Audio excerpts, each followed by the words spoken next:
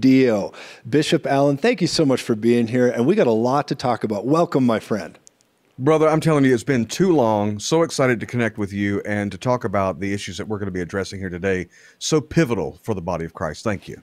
You know, I'm so I'm really impressed by the way that God has given you a voice to interview so many people so artfully, so tactfully, and you draw just the best out of people in interviews. And so everybody who's watching, if you haven't seen Alan really begin to do his interviews and encounter today, you really got to go check it out. And there's actually a new book he has coming out that I want to talk about in just a little bit today, because I got to tell you, I saw some things. He showed me the trailer. It's like the preview to the movie, and we'll get into that just a little bit too, but I got to tell you, you don't want to miss that. I actually had a little bit of the goosebumps. So I was like, man, this feels like an action film, but it's reality. So I'm looking forward to that. But Alan, one of the things I want to get into today, just for everybody's benefit, because if people follow you on TikTok or they follow your different platforms, they'll learn so much about the end times. And it's one of the reasons I really so gravitated towards you is because you have such an ability to take really complex issues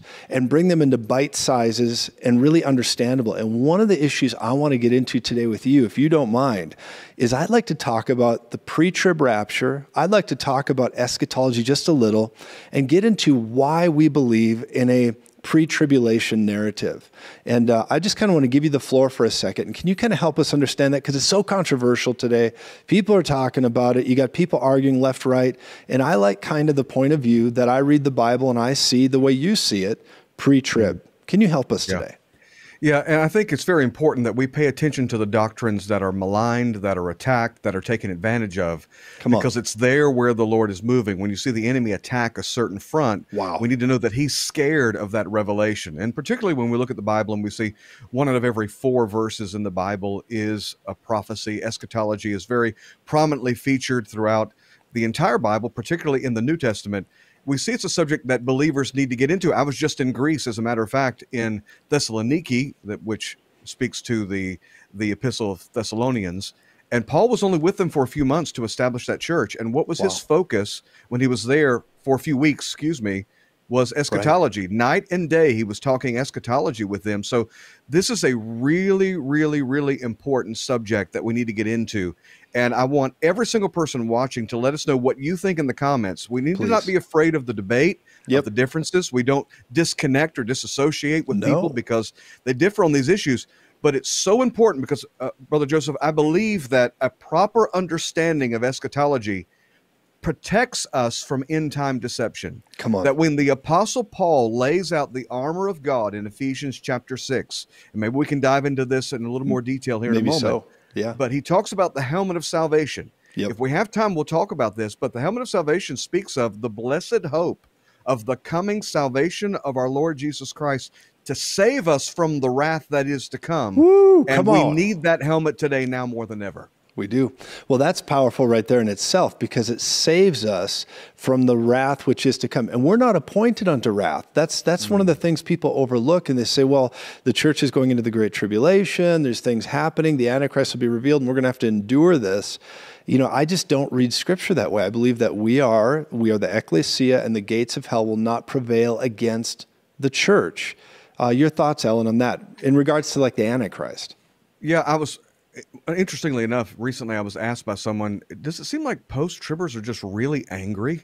Just post, not that all are. No. But if you pay attention to the discussion, there's this vitriolic reaction, not against mid, not against post, not against pre-wrath, but all of the vitriolic reaction comes against pre-trib. Why is it almost like this knee-jerk hatred to the pre-tribulational position instead of just we differ? I think there's a spirit behind that. That's strong. To speak to your question, I think it's really important that people recognize that when we're talking about the helmet of salvation and the hope of salvation from the wrath to come, you'll hear this objection all the time. Well, every Christian has had to endure tribulation. Who are you to think, you westernized, soft, lazy, invertebrate Western Christian, you think that you're going to escape tribulation? That's not the position. No one teaches that. No, not at all. No one in the pre-tribulational position teaches. So if you hold to that, if you believe that, someone's lied to you somewhere. That's right. You've bought into propaganda. Here's the pre-tribulational position. It is this: you are going to endure tribulation. It is going to get really, really bad.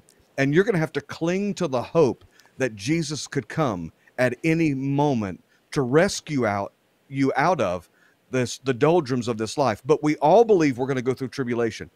The tribulation, Daniel's 70th week, speaks of the wrath of Almighty God. Now, we're talking about a time that Jesus said is unlike any time that has ever come on the face of the earth or any time after it.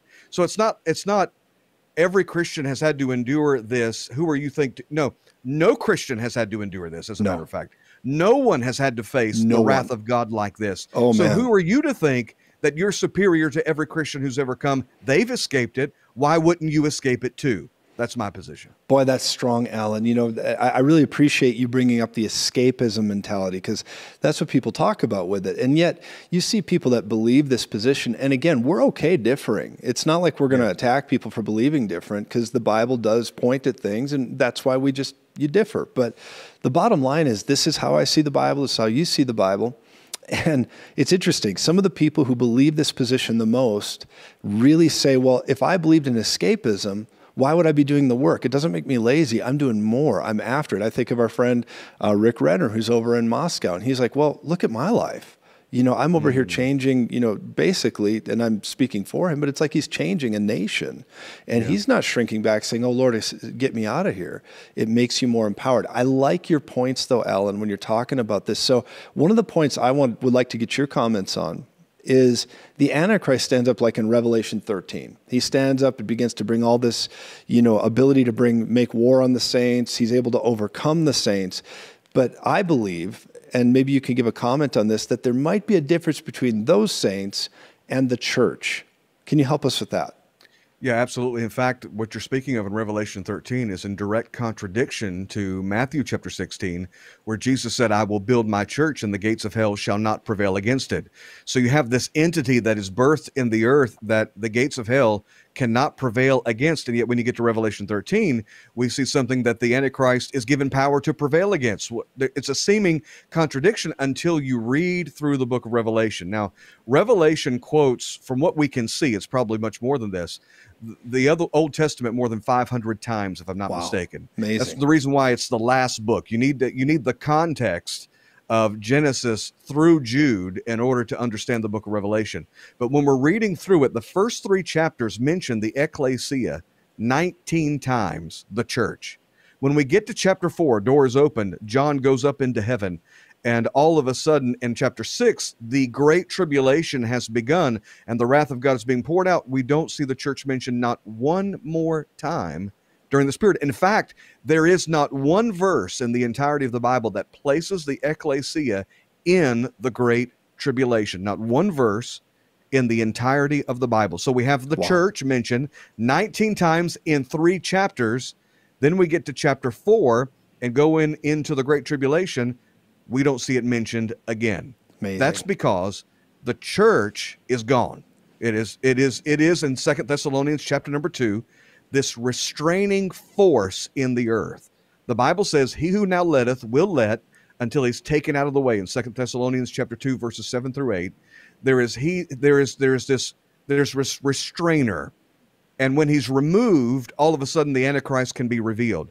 What is it that's holding back the Antichrist? Now, there's people who say that's the church. There's people who say that's the Holy Spirit. There's people who say weird things like it's Michael or it's Rome.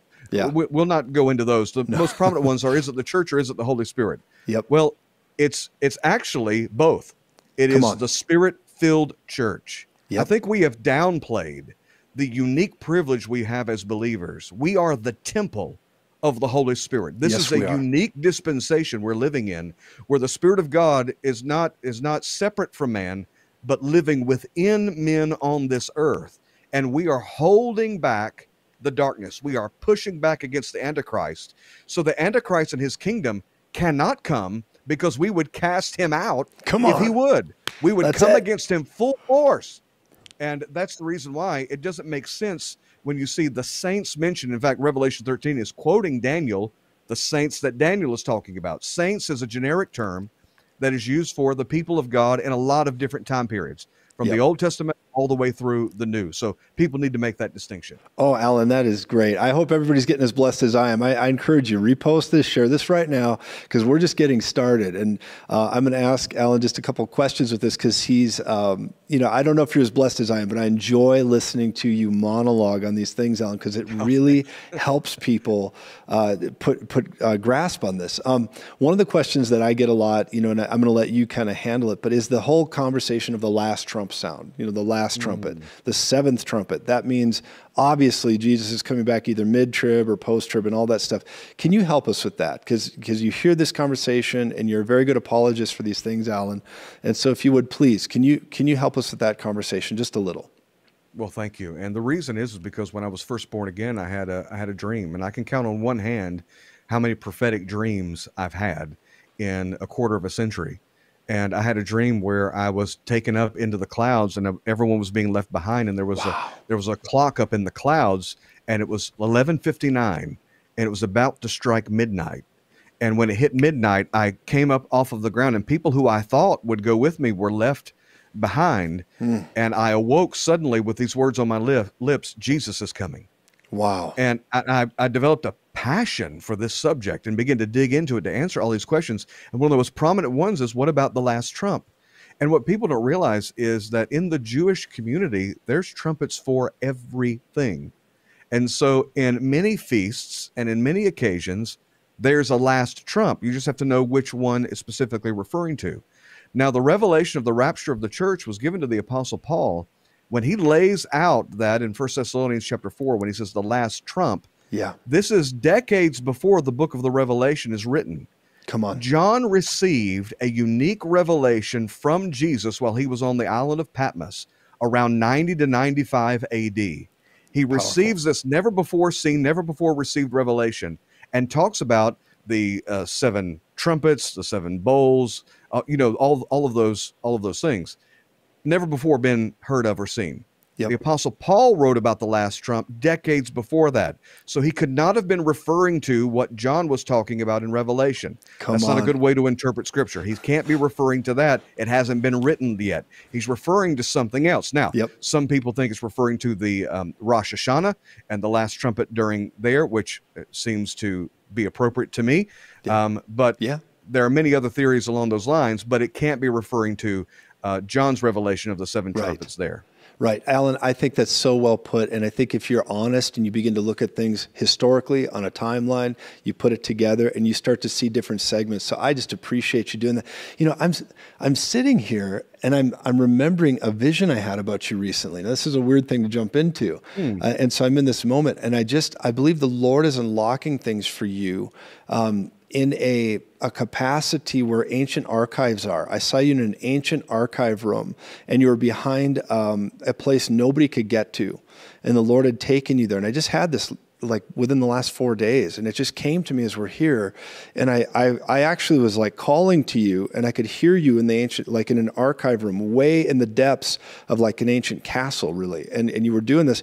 And as you're talking right now, I'm reminded of this, Alan, that I believe that you're going to do more and more of this, where you bring people out into a place of understanding, and like a Josiah anointing, unlock some of the archives that the Lord has had kind of, there all along, but people haven't known how to get them out. And I believe you're going to get people out, or you're going to get the information out and give it to the people once again. Here's the word of the Lord I sense for you. And I'm going to get back into the interview, but I sense something strong here. I sense the Lord saying over your life that when the scriptures or the archives are read, the people will weep when they heard the law, when they hear the law, when they hear it again, almost as if it's for the first time. And so even as you're breaking this down, I sense this, and I sense this, this ability to open up the eyes and the ears of people or generations that have left things like just in a place of archive and they can't get to it. But that's what I see happening with you. But my goodness, thank you for indulging me for a moment. I just really sense that about you. Wow, that speaks, can I say that's confirmation? First of all, the Bible speaks of a special crown for all those who love his appearing. And it's our heart and our passion to get people to fall in love with the return of Jesus again. Come on, Alan. To fall and not be scared of it, not be anxious about it, not sensationalize it, but fall in love with the return of Jesus. And we've been having internal discussions here that you couldn't know about digging into the archives, digging into history, and discovering the prophecies that have been made and the teachings that have been done concerning the end times that have been forgotten for a long, long time, even potentially doing a documentary along the line. So, oh man, that speaks tremendously to us. And thank you. Praise God. Oh, my honor, my friend. My honor. Well, I get really excited about it. You know, it's interesting. Whenever you and I come together and I start talking with you, I feel this anointing, this synergy, this strength to take ground, to create life for people with revelatory understanding. So thank you for clarifying that was on. But I just got to say, I'm thrilled about this. So when we're talking about the things we're talking about, and people looking at the end times, I think it's Peter, the book of Peter, that says that we are to eagerly, or we are to hasten the return of the Lord through our holy behavior, through a separated life, but we want to anticipate his coming. And that's kind of what you're talking about, creating that, man, we want Jesus to return, right? That's what you're basically saying. Well, all of New Testament eschatology can be summed up in one word: watch. This is really crucial, because when we're talking about all of the different views, and you're in good company in many of them. There are a lot of wonderful people who hold these varying positions. Absolutely. We're seeing through a glass darkly, so we need to approach these with an air of humility, understanding there are a lot of questions that are looming out there. And so when we look at all of the positions, we're looking at which one is going to answer these questions more sufficiently. And I think for a long time, post-tribulationists, mid-tribulationists, pre-wrath, have had the luxury of hurling questions and accusations at the pre-trib, but they never had to actually answer the many varied and deep theological problems that their position actually holds. So, and I'm forgetting now your question. Now that I'm diving into this, anticipating the return of the Lord, you know, where Peter. So we have to anchor ourselves. That's where I was going with this, and what we know. There's a lot of what we don't know. So we have to anchor ourselves in what we know and interpret what we're unsure about with what we know. So when we look at New Testament eschatology, there's one thing we know, that the coming of the Lord is supposed to cause us to watch, to anticipate, to look for him at any moment. It's called imminence. And any eschatological position that robs you of that, no matter how interesting or fanciful it may be, that's right, no matter how many scriptures they may be able to pull up along their side, if it eliminates that anchor, that foundation, then it cannot be one that we should hold to. And there's only one position that allows for that anticipation, and that is the pre-tribulational rapture. Sure, there are many questions, and we'll do our best to answer. I think we can answer all, if not most of those questions. But that's the key. Which one of the positions allows you to anticipate and to watch? The other positions do not. Boy, I like that. I like that, watch. There's a prophetic word in that when you say watch, because that means pre. It means, hey, this is coming, so you better be watching. So that is strong, Alan. I just think that is a mighty position to be in. You know, you have been anointed to speak to these things, and when I'm considering all that's happening in the world today, and you look at the way things are going, do you believe that the world's going to get better and better and better, and then finally the Lord's just going to make his appearing and kind of fix everything finally? Do you believe that? It's hard to look at Scripture and come away with that interpretation. It would be impossible, as a matter of fact. The Bible says that in the last days, men will become lovers of themselves, covetous, boasters, proud, blasphemers, disobedient parents, unthankful, unholy, without natural affection. It goes on and on and on, having a form of godliness, but denying the power thereof. It talks about giving heed to seducing spirits and doctrines of devils, that there's going to be a great apostasy that takes place. We could certainly talk about that. And that the Antichrist is going to deceive many. And that Jesus comes back. All of the Old Testament speaks of this conquering king who comes back to this mess and then redeems and conquers his enemies, redeems his people. And so we're not evolving into the coming of the Lord. We're not good enough to where we're going to build a society that's going to be good enough for Jesus to return. That's not how salvation works. No. That's not how redemption works. We're not Jesus. He is King of Kings and Lord of Lords. He is. And he is coming to rescue, to redeem, and to ransom, and to destroy his enemies. He's going to rescue, redeem, and ransom his people and destroy his enemies in a flash. That's what we're looking forward to. Alan, I love this, man. Sometime you and I got to be in studio together, because we could get the whiteboard out. We'd go to town. It would be awesome. Well, and it's interesting, they make these fun arguments. Well, life expectancy. Yeah. Or medical advances. The world's getting better and better. Is that how God judges whether or not a world is getting better and better? If you want to know how God judges it, you look at the flood. And the Bible says that he looked at humanity and said that their thoughts were evil continually. Yep. Now, it wasn't that their thoughts were evil, it's that there was a consistency of evil thoughts. Yes. That were perpetuated continually that caused judgment to have to come. And that's going to be what happens in the last days. So the world may look like it's getting better because of life expectancy or medical advancements, but in morality, it's getting worse and worse. Slavery is worse than it's ever been. Yeah. Human trafficking is worse than it's ever been. Yeah, you think of the Tower of Babel. I'm sure they thought they were doing pretty good until God came and struck it. You go beyond that. You think of Noah and the ark, and during that time, they probably thought things are going pretty good around here. You know, we like this marriage, giving in marriage, all that, and then boom, a cataclysm happens. And then you look at all these events that take place all the way up, you know, Sodom and Gomorrah. I'm sure the people of Sodom, all those wicked perverts running around in there, they probably thought, boy, things are going really good here. This is just the way we want it, you know, our choice. And they're going down the road, and then all of a sudden, a big change happened. And I believe that, to your point, we're getting to that time in society again, where society may not even see it coming. They say, no, it's fine. And it's certainly, maybe in the world's eyes, getting better and better and better, a wisdom of the world getting better and better, but finally comes the end. And I'll tell you, I'm so on point with what you're saying. Now, Alan, there's more things I want to get into, but you have a new book coming out. And can you tell us the title of that really quick? Well, first of all, I never thought I'd be this guy. Never thought I'd be this guy. But I'm always interested. When I saw it, I was like, Alan, that's awesome. I'm always interested in what the world is talking about. Yeah. And how we can provide a biblical answer, bring people to Jesus Christ through that, and to bring Christians back to the Bible and show them how to give an answer. So I heard Elon Musk give a speech concerning artificial intelligence where he said, with AI, we are summoning the demon. And what he was referring to is, you know, in a movie where some guy is going to draw a pentagram and light candles and summon a demon, and he's going to control it. And Elon Musk said, yeah, right, like he's going to control it. It's going to take over and it's going to, you know, it's going to kill him. He said, I believe with AI, we're doing that. So I began to dig into the subject of AI, which led me into the subject of Nephilim. Interestingly enough, it led me into aliens and extraterrestrials. You're going to find out why here soon.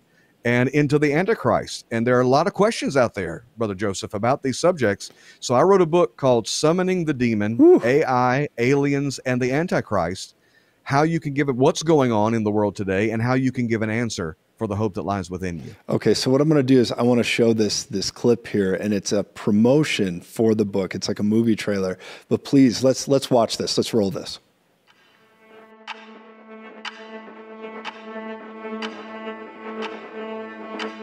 If you believe we have crashed craft, stated earlier, do we have the bodies of the pilots who piloted this craft? As I've stated publicly already in my News Nation interview, biologics came with some of these recoveries, yeah. Were they, I guess, human or non-human biologics? He asked me point blank, have you read your Bible lately? And I said, well, sir, I think I know what it says. And he said, well, then you would know that these things are demonic.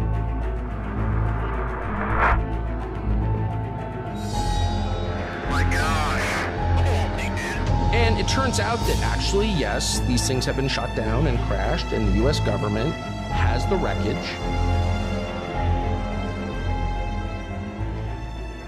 There's just no question that some of the reports seem to tell of the sort of thing that you find in poltergeist phenomena. I mean, with artificial intelligence, we are summoning the demon.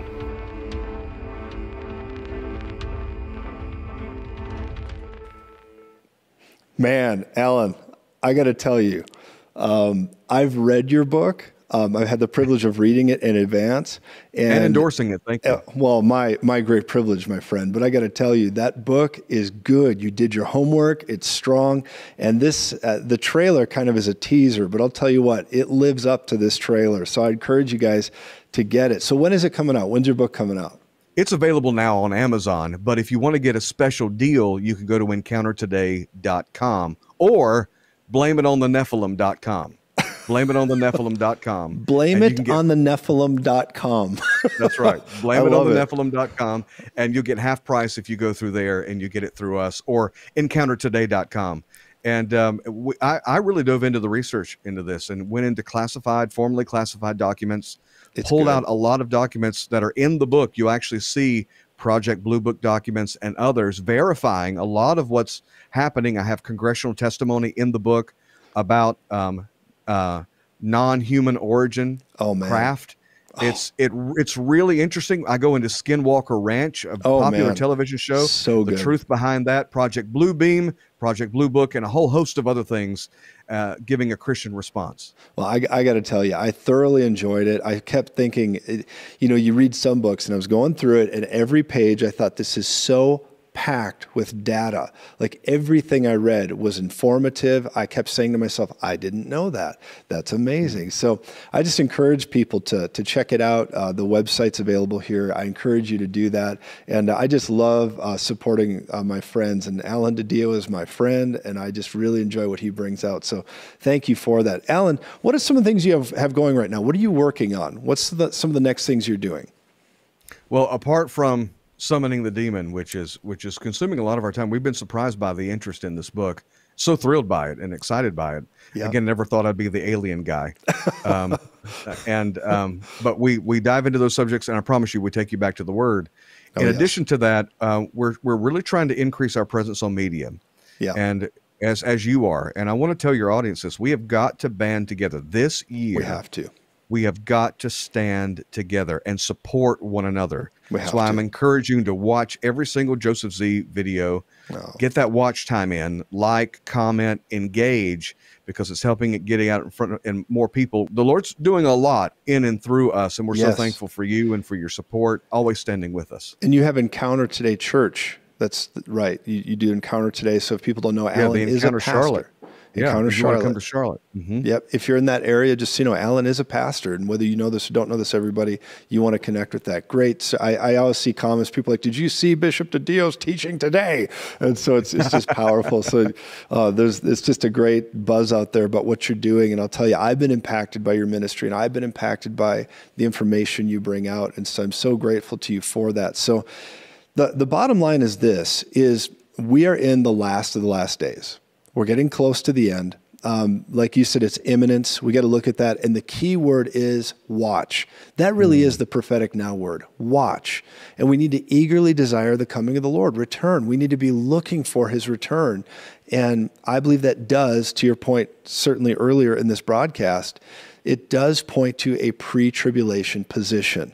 And I just believe that that is why 1 Thessalonians says to comfort one another with these words, that we are looking for these things, that we're going to be caught up in there. So one more button issue I'd like to get into, just very briefly here, is the rapture itself.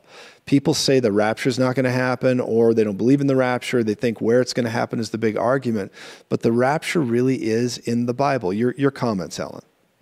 Yeah, absolutely. You can tell when someone's been propagandized because they'll say something like the rapture's not in the Bible. Right. Every single person who understands the Bible and understands eschatology believes in the rapture. The rapture is the redemption of our bodies. When there's coming a day, soon and very soon, when we will be redeemed and our bodies will be revitalized, glorified, however you want to put it, and we receive the fullness of the redemption that Christ provided on the cross and through his resurrection. The question is concerning the timing of that. Some believe it happens post-tribulationally, mid, biblically, it's pre. And so when someone says that, you can tell that they haven't propagandized. But here's what's so key about this. This is the culmination of the entire redemptive work of Christ. So where is it on the divine timeline? I can't wait until we can do a whiteboard on this. And we're going to go. All of the events that have to happen, all of the events that have to happen. And where does the rapture fit in? If you don't place the rapture pre-tribulationally, then you cross out the judgment of the sheep and the goats. You cross out the possibility of a population living here on the earth during the millennial reign of Christ. You eliminate that, and you create this eternal insecurity that we can dive into in some other sessions. That would be a fun impossible to break. Yep. It's the theological problems that come with the post-tribulational view are endless. And actually, many of which are salvific, and we need to be concerned about those things. But the rapture is the culmination of the redemptive work of Christ. And that could happen at any moment when we who are alive and remain will be called up. The dead in Christ will rise first. Then we who are alive and remain are called up to meet the Lord in the clouds, Yes. and so shall we ever be with the Lord. Jesus made this promise in John chapter 14. He said, let not your heart be troubled. You believe in God, believe also in me. For in my Father's house are many mansions. Come on. And if it were not so, I would have told you. But I go to prepare a place for you, that where I am, there you may be also. So Ira Stanville in the old hymn said it best, I've got a mansion just over the hillside, in that great land where I'll never grow old, and someday yonder I'll never more wander and walk on streets that are paved in gold.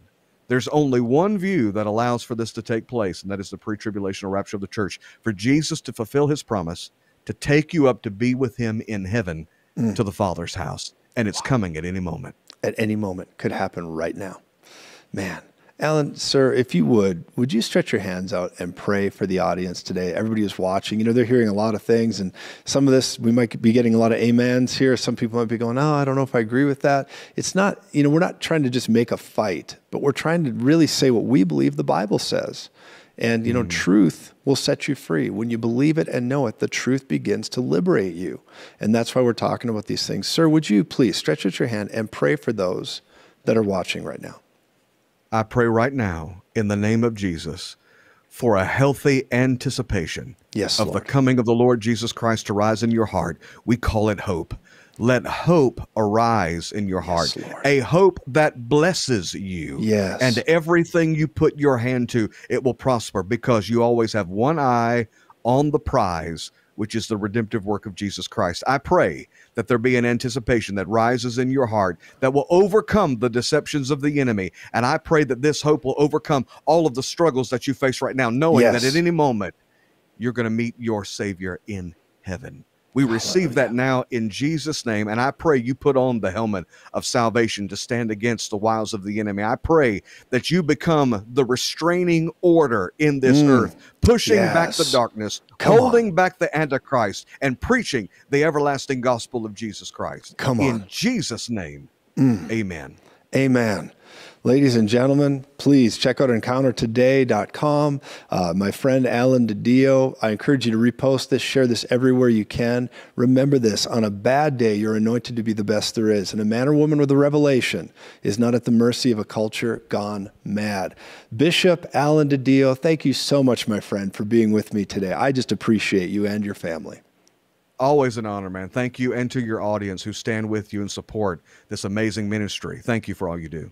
Yeah, thank you so much. Well, God bless y'all. And if you would, please check this next part out. Watch this. In a last days culture. And you've got to understand something. Both God and the kingdom of darkness are territorial, and you are the hinge pin. You are absolutely the emissary, the free moral agent of permission to give access to light or darkness. I'm Joseph Z, and I recently had the Spirit of the Lord speak to me to write this book, Servants of Fire. It is a last days prayer, intercession, and prophecy manual for how to rise up, activate the forces of heaven to work on your behalf. We go into so many things in this book that I know God spoke to me about from His Word that's going to greatly impact you and take you forward. The world is crazy. Things are getting wild, but you can overcome with the spiritual forces of heaven right from the manual that's written in this book.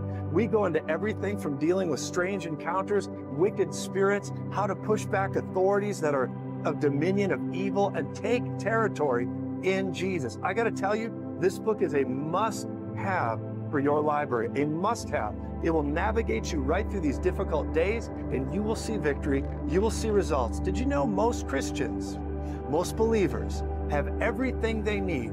All they need is a revelation of what they have. And this book will provide that for you. You need it. I'm telling you, it's a now word, a revelation. I'm Joseph Z. I hope you pick up Servants of Fire for your future and your benefit today.